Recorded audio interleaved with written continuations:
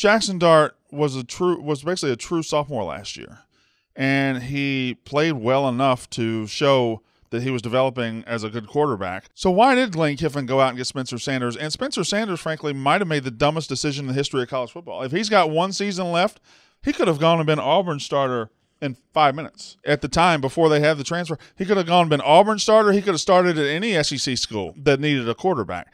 Instead, he decides to go to Ole Miss, where he might not play this year. That might be the dumbest thing I've ever seen in my life. That's also where you have to question what Lane Kiffin said, because you always see that. It's like, what did he say to him to get him to come to Ole Miss? I don't know, but he's there.